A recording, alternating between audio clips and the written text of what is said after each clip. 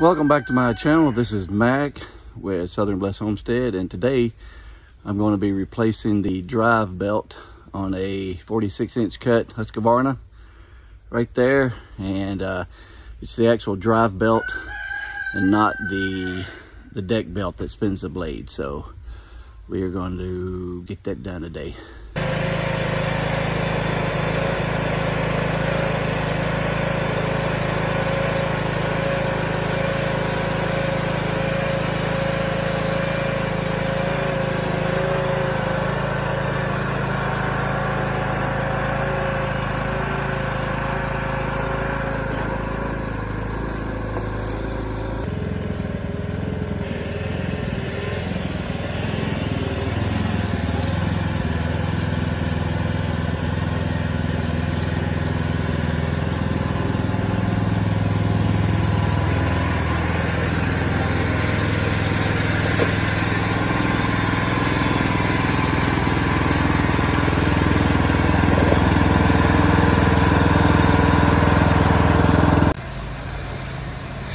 Okay, so to get to this belt, you're going to need some way of jacking this up pretty high. And I've got a just an old hoist here where I do all my lawnmower work. So I'm going to put a chain on it and jack it up. I'm going to take this top cover off. There's usually, when I hook the chain up down there, that cover's in the way. So I'm just going to remove it and hoist this thing up. So I took the deck off real quick before I lifted it up, just so it'd make it easier to get up under here and get to the belt. Goes down through there and the two pulleys. So I'll show putting that back on later in the video.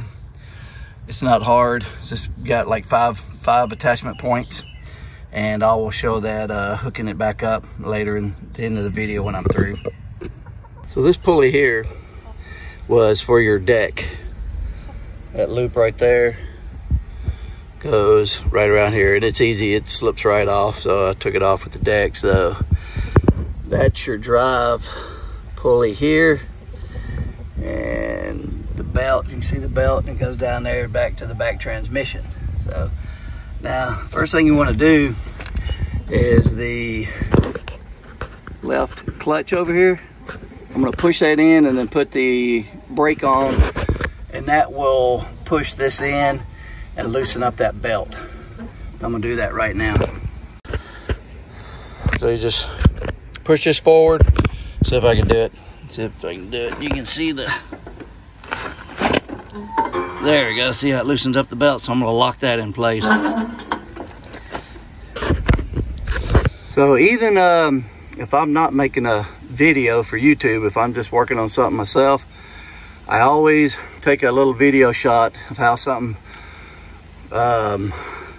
looks, or how a belt or something is routed before I take it apart. And that way you know how it goes back together. Now luckily for me, this here, the belt would just slip off without having to take that bracket off. But this one here, as you see, it just slips right off. And then it just runs right up under here and then right here. And these can be bent back enough so you can pull that off.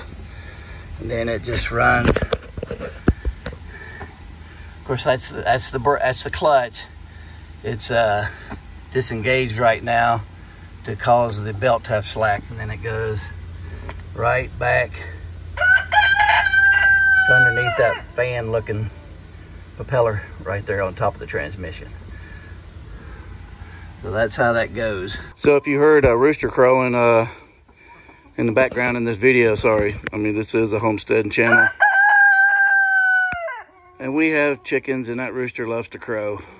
You would think he would go hoarse by now, but anyway, sorry about the background noise of the rooster in the video. Okay, this pulley here is going to have to come off because there's not enough slack to get around it. This is just a 5/8 socket, so I'm going to remove it, and then the belt should come off real easy.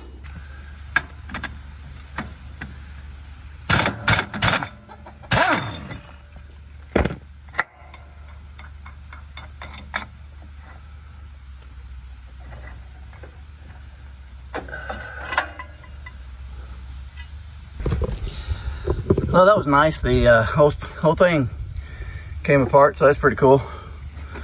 It's one solid piece. I did not know that. I think my Craftsman I think it's 2 separate pieces, but that's pretty cool. You always want to make sure you don't lose the key that's down in there. Awesome. That's great. So back in here, I was kind of worried that I wouldn't have enough clearance between, you can see this and up under there. But I did have the belts off. It just lifted right up and pulled right out. So that's good. So I'm just gonna put the new one back up under here. It's plenty of room. Slide it on each side. Make sure it's in these down up under there in the pulley. Make sure it seats in the pulley good, and it should be good to go. So you can't see behind there, so you really want to make sure that the belt is in that pulley, and it is in there, and it's turning good, as you can see. So I'm happy with that. I know that it's in there good. All right, so as you can see, we've got everything back in there. And check your pulleys while you got that belt off. Just make sure they're not loose and bearings aren't messed up. These aren't too expensive, so if you need to replace one, now would be the time to do it while you got that belt off. So, and there we go. So I'm going to put the pulleys back on up here in reverse order. Put them on, tighten that bolt back down, and we'll be ready to put this thing back down on the ground and get the deck on.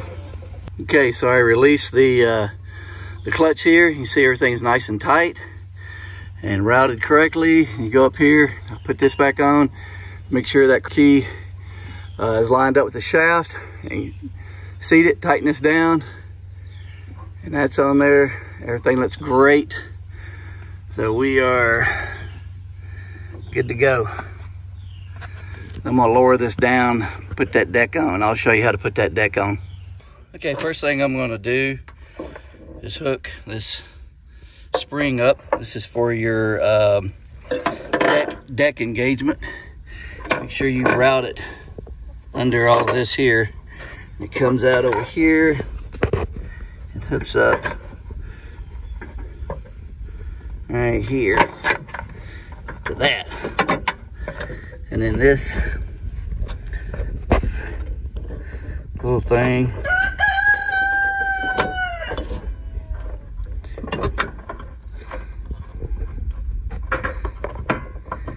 goes right down in there like that.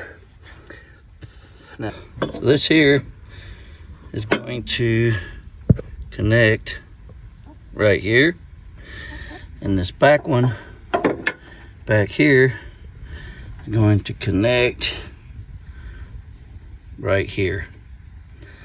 So I'm going to hook those up here real quick and show you. Okay, that's how that connects right there at the washer, safety clip, and then this goes up to here, connects up to here. You got the washer and safety clip, and the other side is the exact same way. So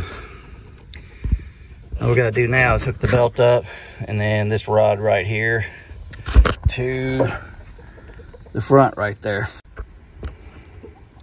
So as you can see, got this hooked up. It's got a washer and a pin in it here, and then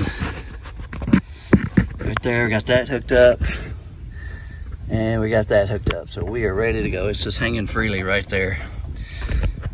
Okay, I'm gonna give this a little test run and see how it drives, and I'm gonna have I won't be talking because this thing's gonna be noisy, so I'm gonna turn the volume down, but we're gonna drive it around and see how it works.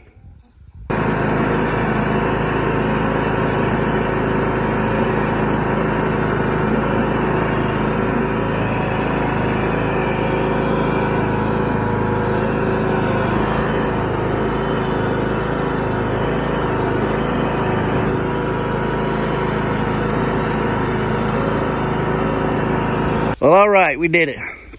Got the belt replaced, and if I wasn't making the video it probably wouldn't take long, maybe an hour and a half tops. It's not hard. Get it jacked up and everything and pull it off. It's not hard, but there you go. It's how to replace a drive belt on a 46-inch cut Husqvarna. And I appreciate you watching. And if you hadn't already subscribed, I'll have some other do-it-yourself mechanic videos out. I've got a playlist full of them, so check that out. And if you hadn't already subscribed, please do so. Hit that like button and leave some comments whether you liked it or not. And I appreciate it, and hope you have a southern blessed day. Thank you.